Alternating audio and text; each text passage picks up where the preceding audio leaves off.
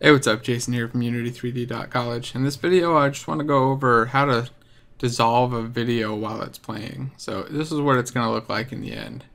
You see we've got some video playing on a couple things, and we just slide this up and down to dissolve it. Alright, let's get started.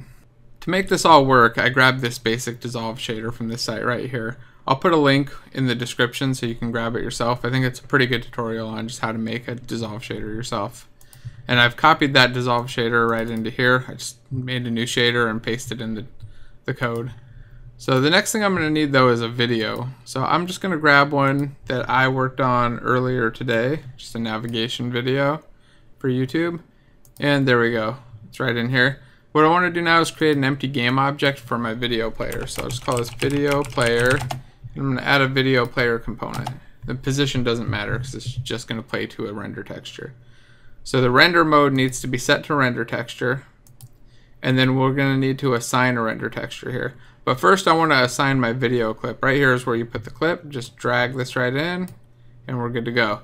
Now to create a render texture, I'll slide this up a little bit so you can see. We go to create and render texture. Where'd that go? Right there.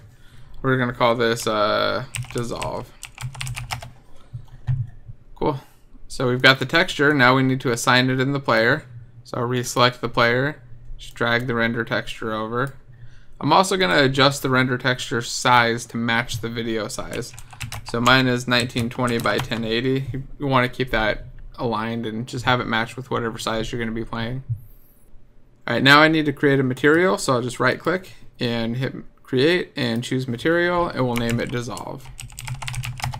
We need to assign the render texture to it, and then we're going to need something to play this on. So I'll go to game object, 3D object, and just create a cube, and I'm just going to drag our new material right on there.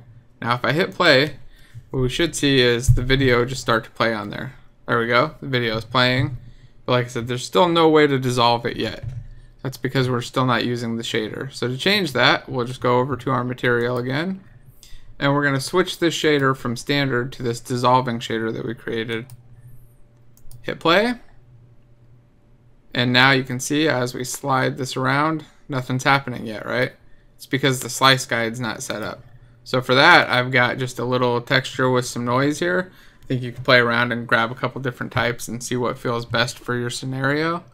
But for this one, I'm just using some basic noise. I'm going to drop it right in. You can see it's already disappeared. Right, we don't even have to be playing, and we can slide this up and down and see it go in and out.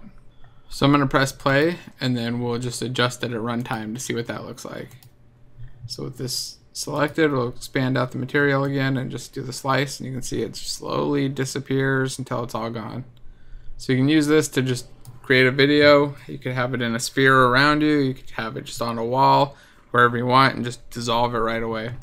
Pretty cool little effect and easy to set up, so give it a try. And if you like this video, don't forget to like and hit subscribe, or come check out the website at unity3d.college. Thanks.